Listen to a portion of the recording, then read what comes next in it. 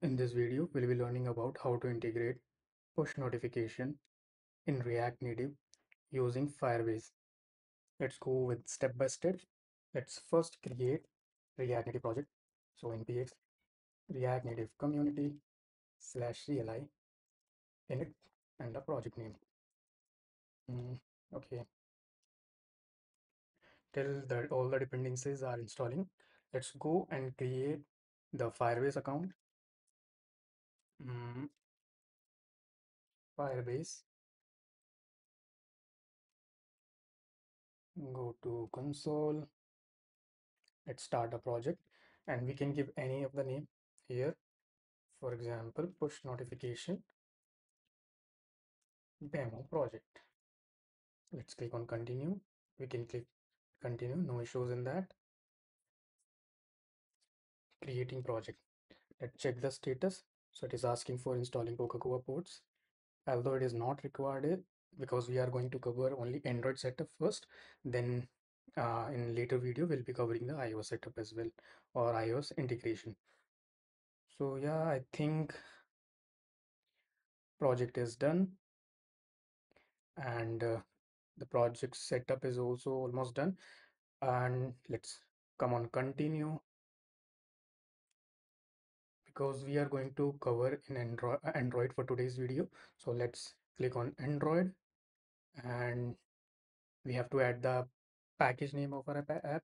So package name would be com dot the push notification demo. Let's copy paste the name because if the spelling would be wrong, then the push notification will not work. So let's copy and paste. This is the project name and the paste, and we can give any random name like the relevant name, and it is completely optional. You can give or not. Register app. Let's download this service JSON file and it's downloaded. So what we have to do with this file, we have to add this file into our this app folder, right? Android and app folder. So we can open it, and what we can do, like let's open first. Let's go inside our folder, push notification, entered, and what we have to do, we have to open this location, open uh, Android and app. So we have to basically what we have to do, like come on a project, go Android and the app. Here we have to paste this file, the JSON file. So let's paste this file. So our work is done for the Firebase part. Let's come here and do next. And we don't need for this now. You just follow my steps. Continue to console. Let's this work is done. Let's come on this documentation are in firebase.io. From this documentation, we'll be learning about like how to handle like native configuration and other needful dependencies they listed here. So let's come here and come on this section, install npm. I'll be providing all the necessary URLs or the links which will be required for you to like referring all the dependency or the documentations. So let's come first here and install this dependency. Let's come and install, configure the Firebase on a native label. So what we have, yeah, there is a section configure Firebase with Android. What we can do, just copy this. Before that, we have to open our folder in Android Studio. Uh, Android Studio opened successfully. So like before proceeding ahead, let's do one thing first. Let's run the application so that like we can verify that is our application is working fine or there is any bug or issue. So let's do it first, and till it is working uh, or it is in the progress, let's go into the documentation and come here and like do the native configuration.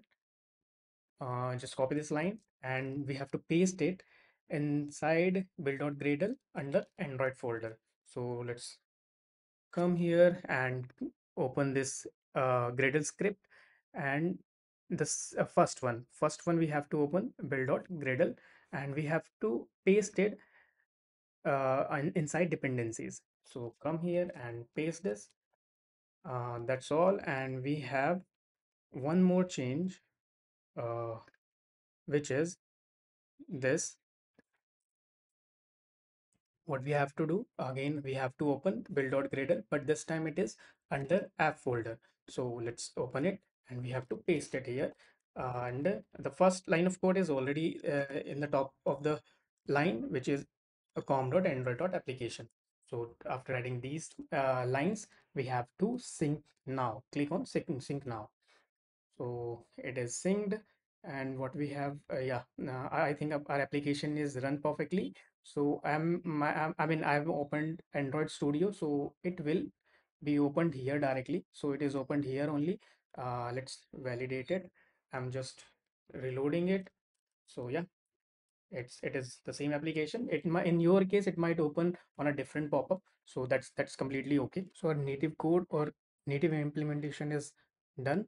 Let's code in a React Native. So let's open this project in a code editor. Then let's come on the documentation. I'll share this link as well in the description. So what we have to do first, we have to request the not for the notification, like when I mean, you already know about it. It is nothing but the permission, the notification permission. We will ask user that if he wants to receive a notification from our app. So yeah, that's what it is. Let's come on the code base and open the app, and just let's remove this other code. Can add a text,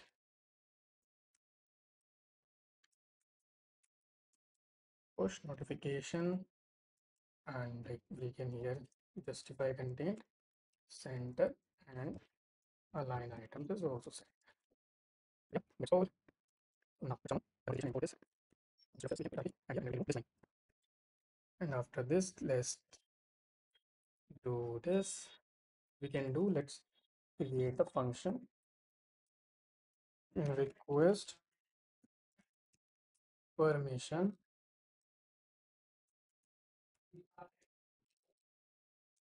async. We can add try catch, and say inside we can put error, and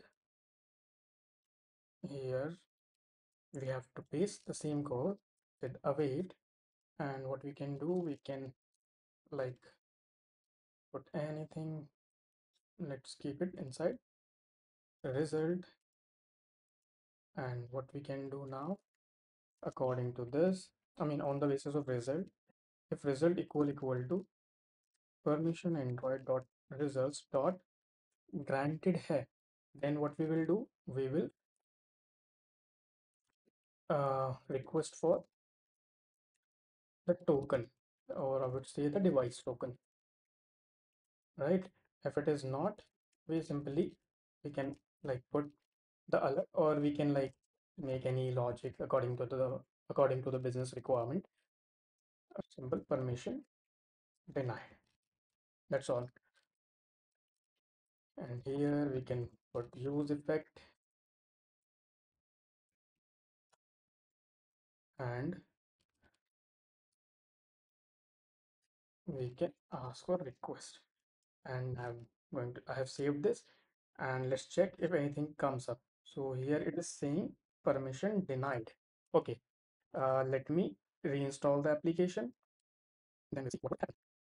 Then yeah. So it's an application,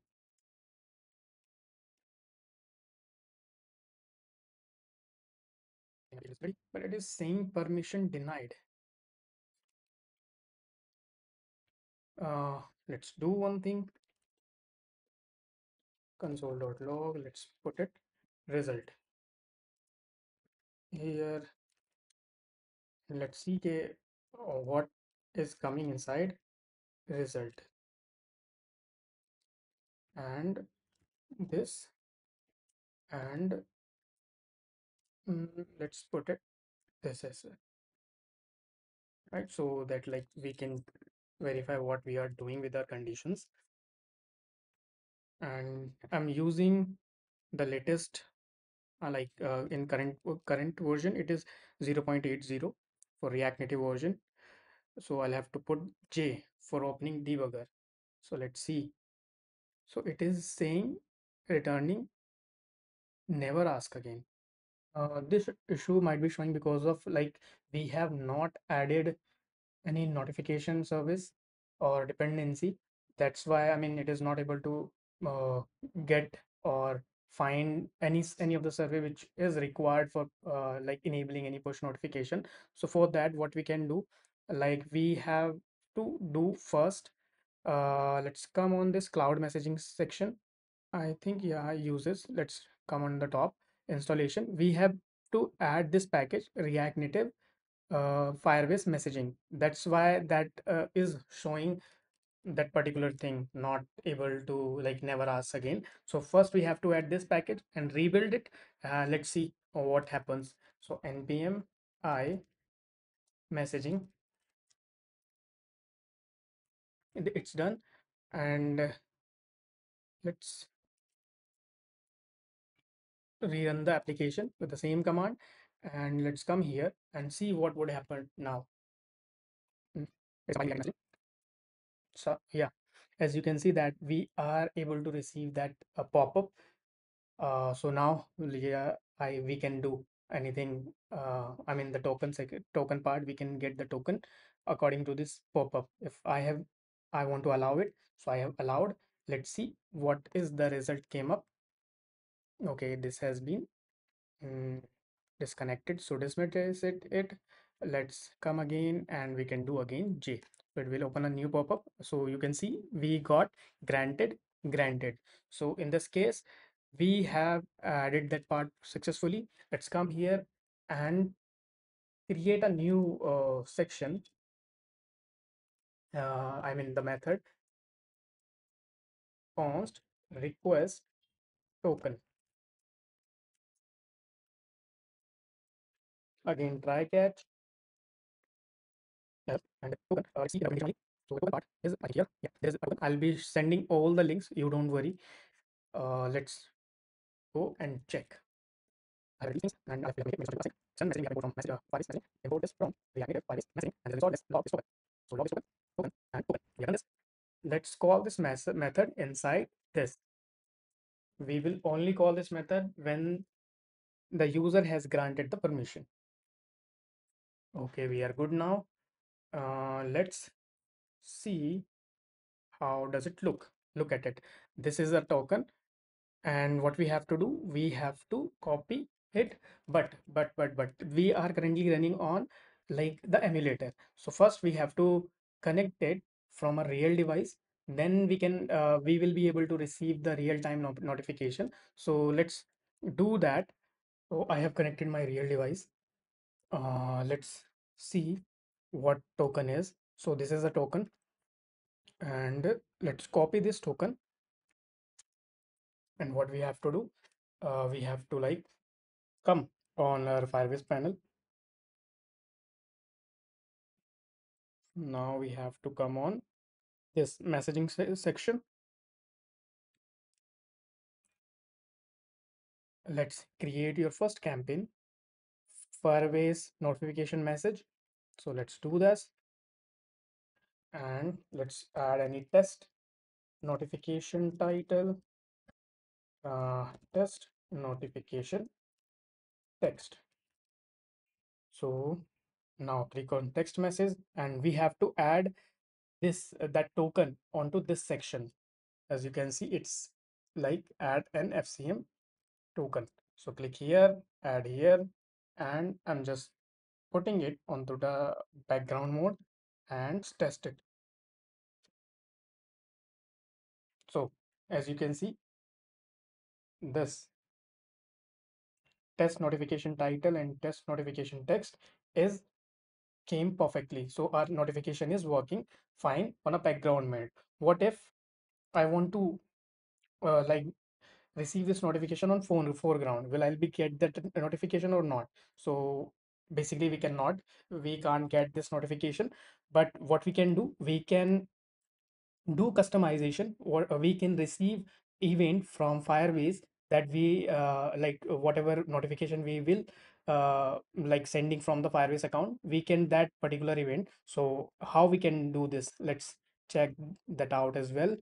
Cloud messaging, we have one section which is foreground section. So let's check this part as well. So this is the thing, right?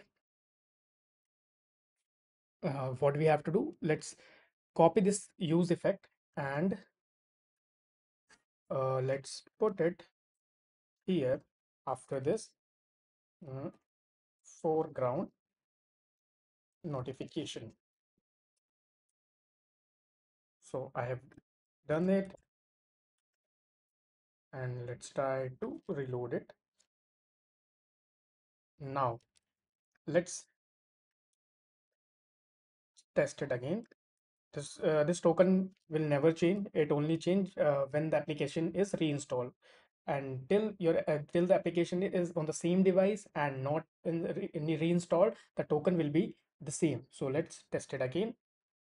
So you can see this a new token has been arrived. So on this particular event, you can manage your custom notification using Notify, and other dependencies or SDKs are available for React Native to show foreground notification. So you can do that.